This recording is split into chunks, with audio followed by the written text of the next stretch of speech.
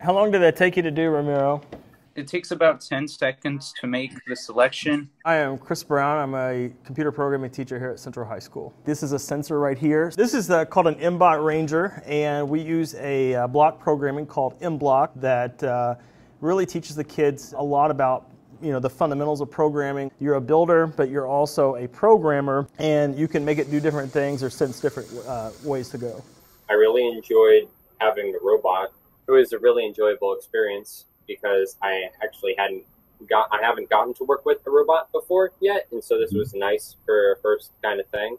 I also enjoyed learning how to program it. Being a tech class, this online schooling has ultimately probably made this more mobilizing for me, because now instead of having to be in class or in person and have to wait on other people, it's just here's the link, here's this, and it's ultimately much faster, at least for me. As teachers, we are adapting to the newer technologies.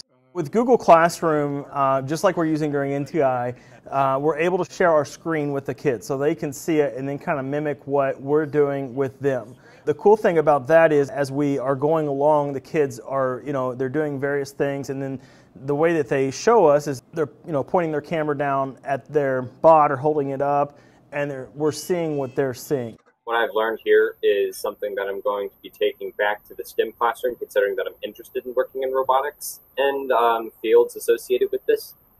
So this has been incredibly helpful to me. I think it paves the way for where we are headed in education and how we can actually take this environment of learning virtually and then modeling it with an example of how to do it where there are actually hands-on connections there as well. It engages them. It's not a thing where it's a boring camp and we're just sitting here and it's a lull. There's a lot of exploration going on. There's a lot of tinkering, and we really give the kids a lot of freedom to just go beyond what the basics are. What I've done is using the ultrasonic sensor.